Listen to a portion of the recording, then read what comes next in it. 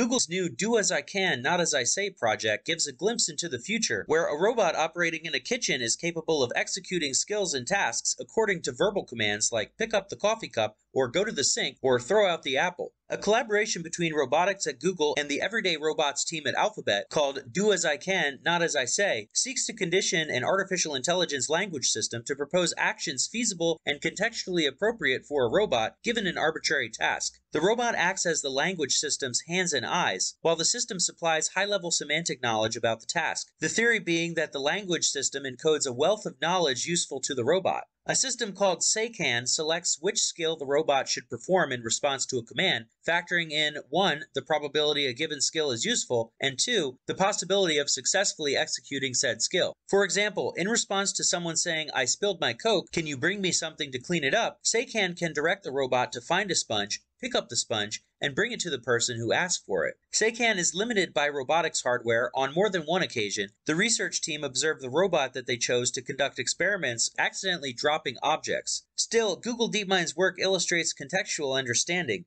How it works is that large language models can encode a wealth of semantic knowledge about the world. Such knowledge could in principle be extremely useful to robots aiming to act upon high-level, temporally extended instructions expressed in natural language. However, a significant weakness of language models is that they lack contextual grounding, which makes it difficult to leverage them for decision-making within a given real-world context. For example, asking a language model to describe how to clean a spill might result in a reasonable narrative, but it may not be applicable to a particular agent, such as a robot, that needs to perform this task in a particular environment. The researchers proposed to provide this grounding by means of pre-trained behaviors, which were used to condition the model to propose natural language actions that are both feasible and contextually appropriate. Researchers were able to show how low-level tasks were able to be combined with large language models so that the language model could provide high-level knowledge about the procedures for performing complex and temporally extended instructions, while value functions associated with these tasks provided the grounding necessary to connect this knowledge to a particular physical environment. They evaluated their methods on a number of real-world robotic tasks, where they showed that this approach is capable of completing long-horizon, abstract, natural language instructions on a mobile manipulator.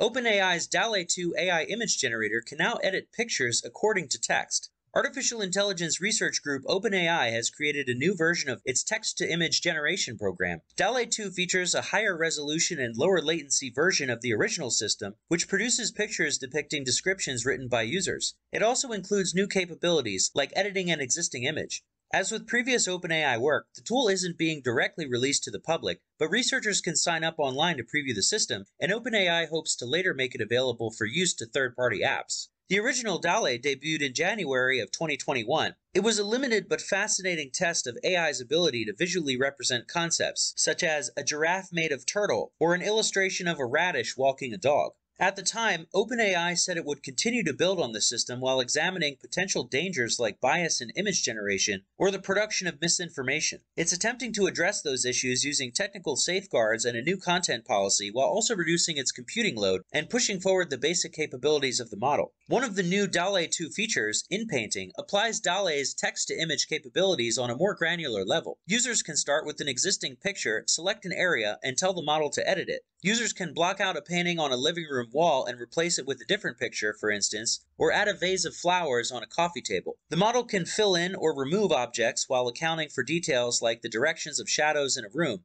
Another feature, Variations, is sort of like an image search tool for pictures that don't exist. Users can upload a starting image and then create a range of variations similar to it. They can also blend two images, generating pictures that have elements of both. The generated images are 1024 by 1024 pixels and leap over the 256 by 256 pixels of the original model DALL-E 1. DALL-E 2 builds on 𝗧, a computer vision system that OpenAI also announced last year. DALL-E 1 just took the GPT-3 approach from language and applied it to produce an image. They compressed the images into a series of words, and the model learned to predict what comes next. But the word matching didn't necessarily capture the qualities humans found most important, and the predictive process limited the realism of the images. 𝗧 was designed to look at images and summarize their contents the way a human would, and OpenAI iterated on this process to create 𝗏, an inverted version that starts with the description and works its way towards an image. DALL-E 2 generates the image using a process called diffusion, which is described as starting with a bag of dots and then filling in a pattern with greater and greater detail. OpenAI has implemented some built-in safeguards, ideally limiting its ability to produce objectionable content.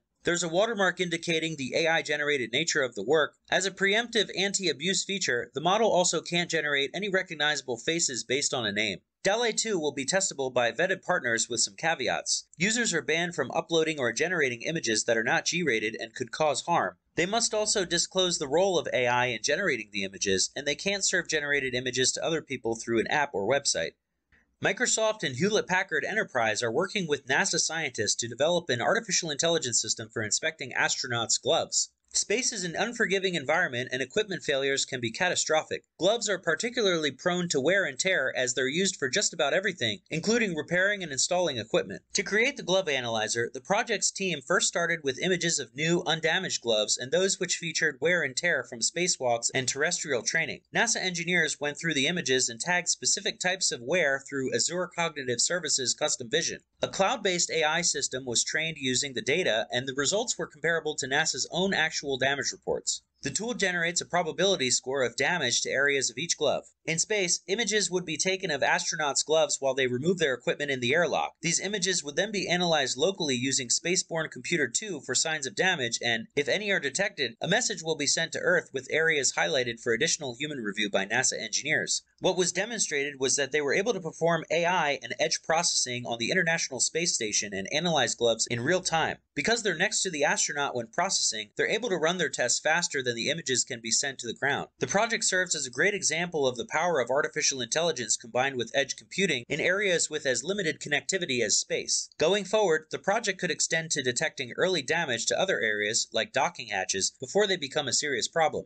Microsoft even envisions that a device like HoloLens 2 or a successor could be used to enable astronauts to visually scan for damage in real time. Bringing cloud computing power to the ultimate edge through projects like this allows researchers to think about and prepare for what they can safely do next, as they expect longer-range human space flights in the future. Artificial intelligence is an effective tool for fracture detection that has the potential to aid clinicians in busy emergency departments. Comparing the diagnostic performance in fracture detection between AI and clinicians, the researchers found no statistically significant differences between clinicians and AI performance, and AI sensitivity for detecting fractures was 91 to 92%. They found that AI performed with a high degree of accuracy comparable to the performance of a clinician. It could also be a helpful tool to serve as a second reader of sorts, providing clinicians with either reassurance that they have made the correct diagnosis or prompting them to take another look at the imaging before treating patients.